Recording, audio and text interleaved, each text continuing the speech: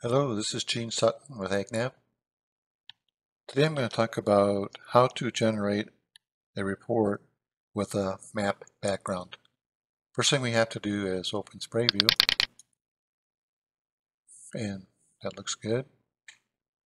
Now I have to load in some flight areas, so I'll go to the Open Area folder. Now on my folders I like to use checkboxes.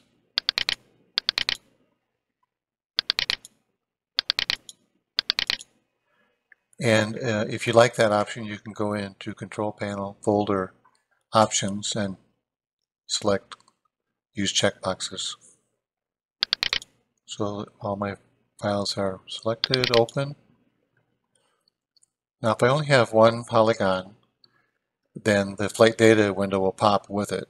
But if I have more than one, then I have to go to the menu, add flight data, select my files, open. You have to load the spray data in before you can create your map. And make sure your map is centered on the screen the way you want it to be on the report. To create the report, we will go to the menu and we'll select Create Report with Map. And I have some default settings here, and so I'll use the checkbox to load those in. And once you fill out the reports, if everything's going to be the same and you want to save that, you can click Save Default. I like to put mine in the spray zone. There it is there. And same thing if you want to load your defaults in, they're in the spray zone. And I guess we can create the report.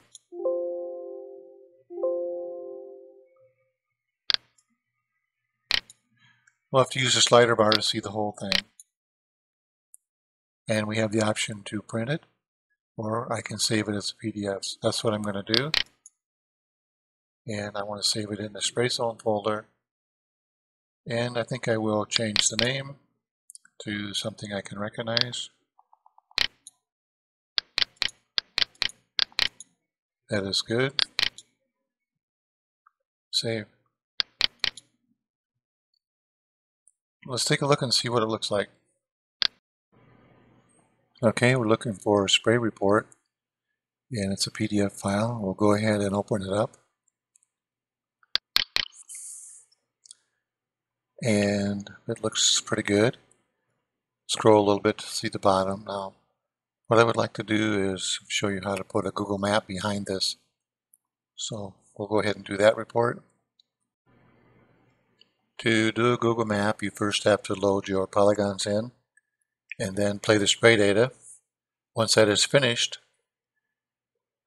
we will go to the Google icon here and download the map. Continue.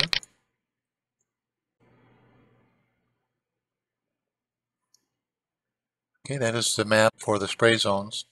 And I'll come up to the left-hand corner with a little check mark and save it. Give it a couple seconds and close it out.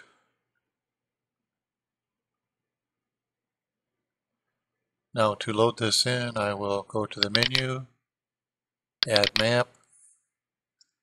This is a JPEG here. Okay, here's the map. Now I have to have the polygons and I have to load in the flight data. The grid lines and polygons are a little hard to see. And I know the flight data is going to be hard to see too because it's all in black. So I want to change the colors. I want to change the spray area to yellow. And the flight path to yellow.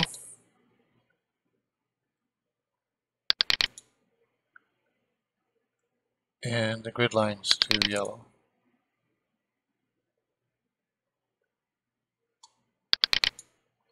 Save it.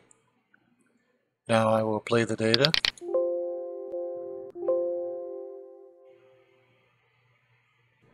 Once the data has played, we can go ahead and create a report. menu, create report with map.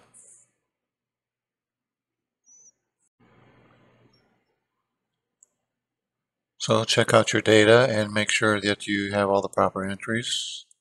And if it all looks good, then you can go ahead and create the report.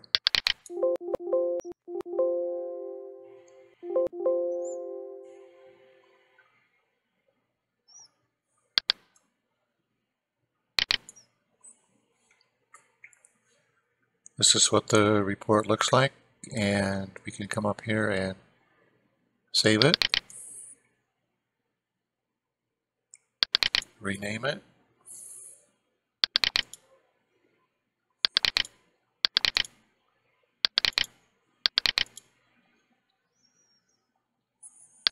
save. Now we can pull up that report and see what it looks like.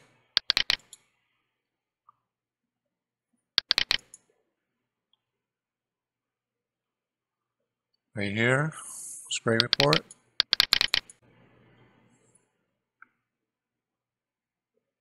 And you have your spray report with a Google Map background.